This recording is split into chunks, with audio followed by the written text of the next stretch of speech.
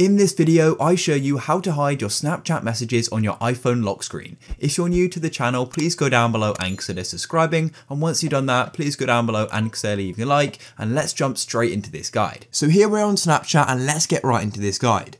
So in order to go and hide Snapchat messages and just make them private, what you first need to do is actually close off of Snapchat just like so. Then what you need to do is go and open up your settings. So go and open up the settings app on your phone, not the Snapchat settings, the settings app. And here we are. Then what we need to do is we need to go and find Snapchat. So either you can go and use the search bar at the top of settings, or you can scroll down and find Snapchat as well. In this case, I'm just going to go and tap on search and go and type in Snapchat just like so. And now here we are.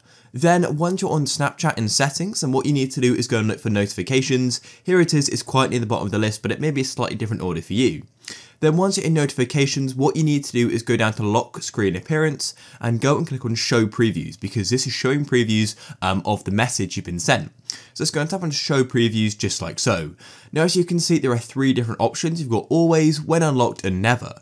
So when unlocked means when you go and get a message and your phone's locked, it's not going to show anything, but when you show your face, then it's going to be shown. So if you just never want it to be shown, then I recommend it being set to never. And now I want to go and show you what that looks like. So I'm going to quickly go and close off my phone. Now here we are on my lock screen, and as you can see, you can go and see I've got a Snapchat notification, but you can't see who it's from or if it's a message or a snap or anything like that. It just says Snapchat notification, and my phone is currently unlocked right now because I can't go and screen record while my phone isn't unlocked. But if we go and then look at the settings again, back to settings. So if you never want that Snapchat notification to be read, whether your phone is locked or unlocked, then make sure never is selected. But if you want to be able to go and see it when your phone is unlocked by your own face, then make sure when unlocked is selected. But yeah, guys, I recommend sort of testing out and seeing what works best for you.